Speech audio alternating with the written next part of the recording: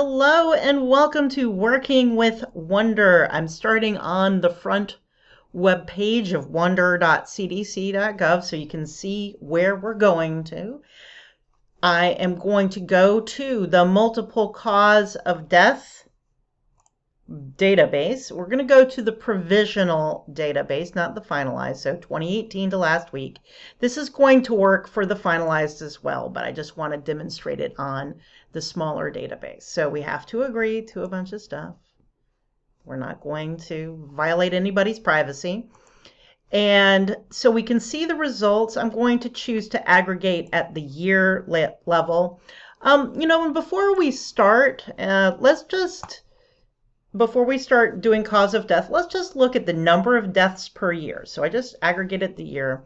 Let's look at number of deaths of year 2018 through 2023. 2.8, it bumped up to over 3.38 million, 3.46 million, and 3.3 in 2022, and then back to 3.1 in 2023. If we look at our rates, the rates were like crude rate, what's number died divided by the total population, is 800 some, high 800s, then over 1,000 in 2020 and 2021 during high pandemic, down to the 900s in 2022 and 2023. So this is what we're going to compare against when we're looking at my examples for doing multiple causes of death. We can always go back to the request form to adjust what we're requesting. So these are numbered sections. What you're aggregating by is in section 1. And the section we're interested in, and I'm going to scroll down because I want to show you the section we're not interested in, which is section 6. Underlying cause of death. Underlying cause of death is the one and only one main cause that really, really kills you. This is what we're wanting to get at, is multiple cause of death, which is any of the 20 possible blank, and they don't fill in all 20 usually. Usually it averages about 3 to 4 causes of death on a death certificate. So underlying cause of death, we don't want to do that. We're going to do multiple cause of death. And you'll see there's 2 empty boxes here that we can fill. I'm going to start just with filling 1 box, and I want to try using multiple causes of death. I'm going to put in, I'm going to use the 113 cause list, and I'm going to use this because this describes causes of death more in the way we're used to. And I want to pick cancer, which they call malignant neoplasm, so cancer, and heart disease, because these are the top 2 rankable causes of death in the US. And I'm going to put both of them in this box. So go down to diseases of heart. Major cardiovascular diseases is like the entire chapter, and it includes stuff like stroke. I don't want to include that. Stroke is its own thing that's to the side. So heart disease and diseases of heart.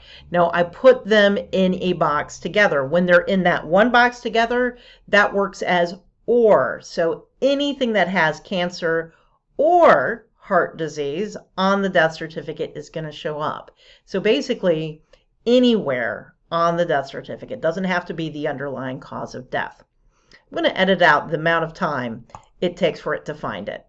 Just to let you know, it took about 30 seconds for that database query to get back to me. So now what we're looking at, let's look at the counts of deaths we're getting back. 1.78 million in 2018, it gets over 2 million. And remember, what was the total deaths looking like for those years? This is a really high percentage of the total deaths in the US for that years that either cancer or heart disease shows up anywhere on the death certificate. Now, but what if I wanted to figure out if it was cancer and heart disease showed up on the death certificate? That's why there are 2 boxes in that area, and this is how you do it.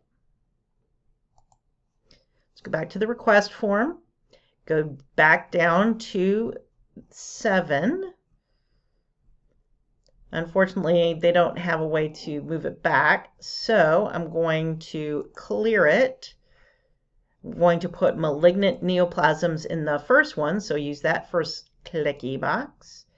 Find my heart diseases and use the lower clicky box. So I have cancer and heart disease. So this query actually took longer to get me results. So this one took about 45 seconds to come back. And we can see these numbers are a lot smaller.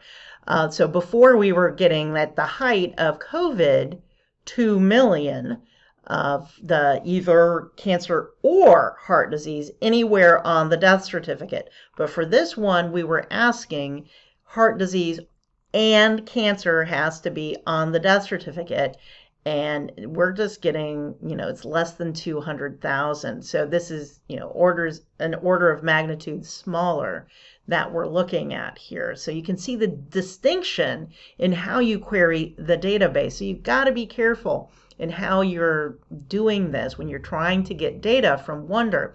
I've seen this before, especially, when people were making the mistake of underlying cause of death versus multiple cause of death. And I've often recommended for cause of death someone's really interested in to query it for both underlying cause of death and multiple cause of death to kind of see where it might be in the pecking order. Some certain conditions are very likely to show up on the death certificate, even if it's not an underlying cause of death. That's good to know, just from a population health standpoint. And it's good to know some people have only been looking at this limited database 2018 through say 2023. It is a good idea to go back to the one that goes all the way back to 1999, and you can get even older, but going back to 1999 is probably good enough for natural causes of death, and might miss that there are longer term trends that are going on with certain causes of death. It's not just the pandemic that might be doing things, as it were. So try this multiple cause of death. You might see some interesting disparities. I picked something that I knew was going to cause some very big differences in numbers. So have fun working with Wonder.